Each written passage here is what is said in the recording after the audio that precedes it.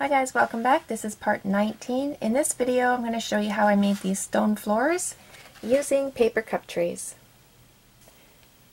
These are paper cup trays that you get through fast food places like McDonald's and Wendy's and places like that. When you order a coffee or a drink, they usually give you a cup tray.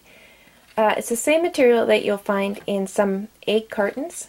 So if you look online and you type in egg carton stones, all the tutorials that you see there, you can use paper cup trays for as well. So it's the same material. This is not my idea. This has been around for a very long time. The first one I saw was in 2011, and it was Victoria Miniland, and they did egg carton bricks. They did tiny little bricks, and they made them out of egg cartons.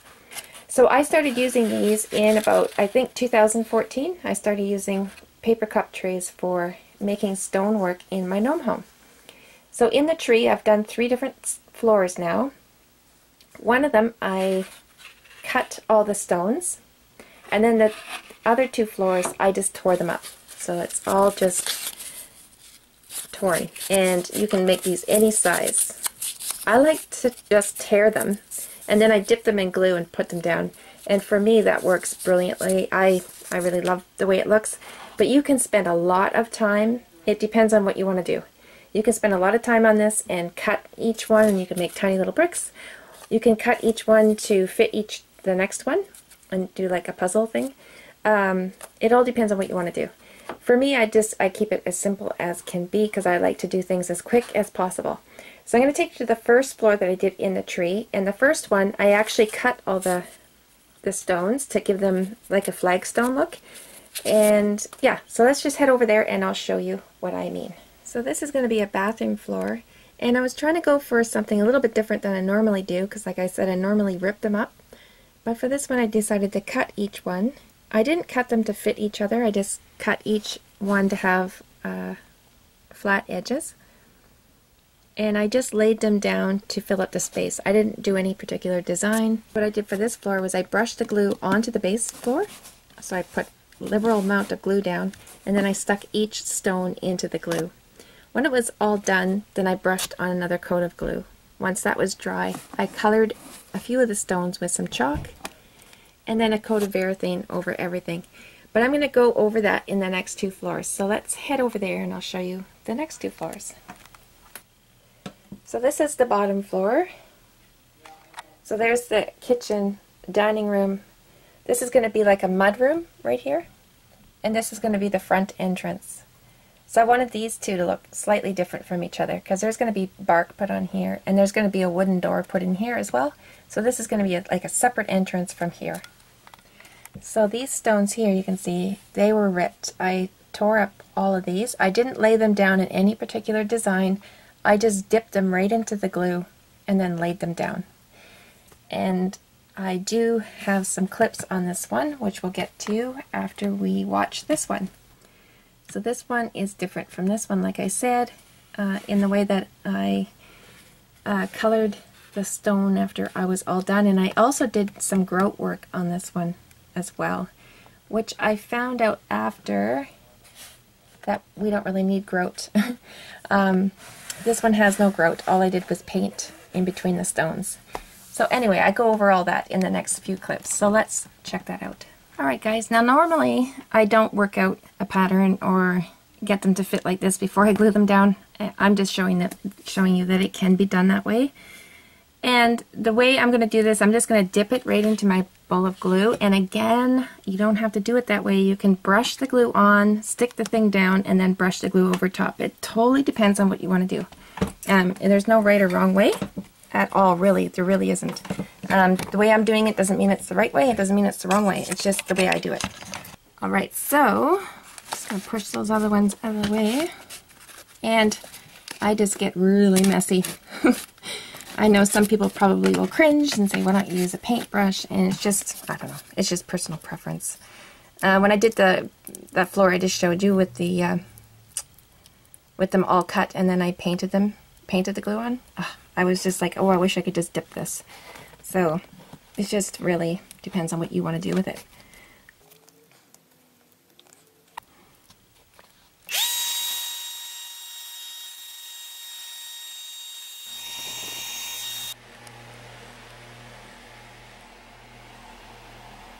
So you can see now this is mostly dry, but you can see these larger gaps in here. Those happen when the pieces shrink as they're drying. You'll get those gaps, and also I didn't really bother to fit them together so carefully. But what I'm going to do now is I'm going to add some grout, and I'm making my own from the same compound that I put on the walls, and then I just added a little bit of gray paint, and I'm just going to mix it in there because when this dries, it dries rather white.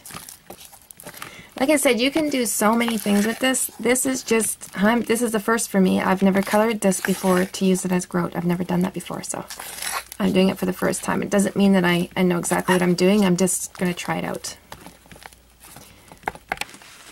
Okay, so I'm just using a Scott towel. I'm just going to pull it over all my work. And I'm also going to be wiping it off after I get this on. I'm going to wipe it off the stones. Alright, so I just grabbed a wet cloth and I'm just going to wash those stones off.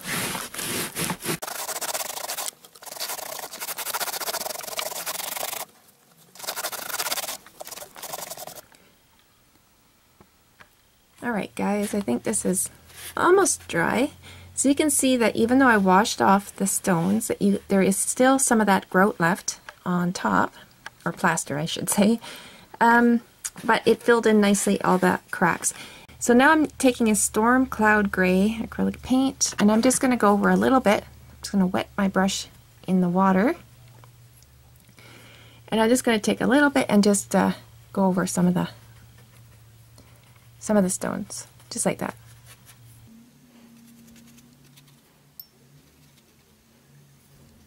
And this part is not necessary. I'm just adding a little bit more color in some of those areas that got the grout on it that didn't come off. I'm just going over some of that. That's all I'm doing, and it is again not necessary. It's just something that I do. Alright, so I could leave that the way it is. I really could. And now what I would do is just put a varnish over top, like my Verithing that I use on everything. I'm going to varnish that, but before I do, I like to add a little bit of color, and this is soft pastel set. It's like chalk, more or less like chalk. And I think cheap chalk that you can find for chalkboards, different colored chalks like that would work as well. Alright, so I just take my finger and I'm just going to run it along the chalk, just like that. And I just lightly go over whatever stone I want to put the color on. And if it doesn't spread out so nice, then I take my finger, dip it in a little bit of water, and just rub it in. And that gets the color to go all around. Sometimes the color just goes on real nicely. You don't have to add any water to it. Alright guys, before I went to bed last night, I put all the stones down in this room, next door to this one here. And this is going to be the entrance, remember? So that's why I put a little bit different look there. I wanted it to be separate from the stone inside this room here. And once I get bark up and everything, you'll see why it's separated. Anyway, I tore the stones and I just laid them down as they were. I didn't worry too much about fitting them together, and you can see there's some big gaps there. And I don't want to put grout down today because I love the color of these stones. I don't want to change the color at all. So I'm just trying something. I've got dark gray. This is medium gray acrylic, satin acrylic. And I'm just took a fine tip paintbrush and I'm just going in between where I see the big gaps and see if I can just take care of it doing this way. Because I don't want to change anything about these stones. I love them. So I don't want to put any grout on them or any chalk or any paint. I just want to make them look a little bit better. So I think that's what I'm going to do, and I'll see how that turns out.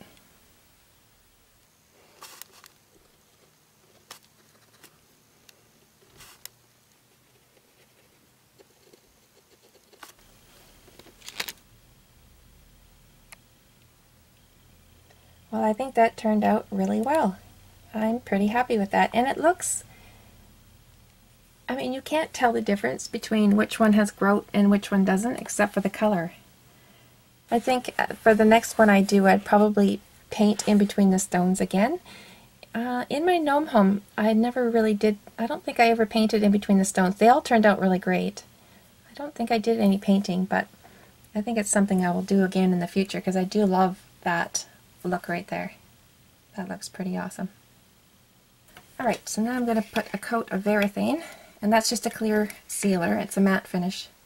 And I put that on everything. It just makes things easier to clean in the future.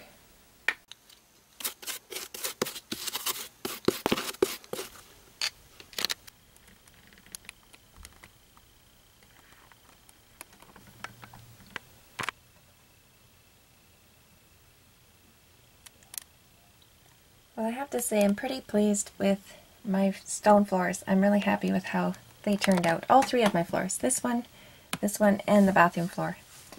So you can use paper cup trays and egg cartons to make chimneys, fireplaces, stones, bricks. You can also use them on walls. I've seen lots of fantastic projects done. You just have to look online. You can type in egg carton stones. I don't think there's much under paper cup trays, but if you look up egg carton stones, you'll find a lot online. And remember, you can use paper cup trays for anything that's been used with egg cartons. You can use paper cup trays for as well.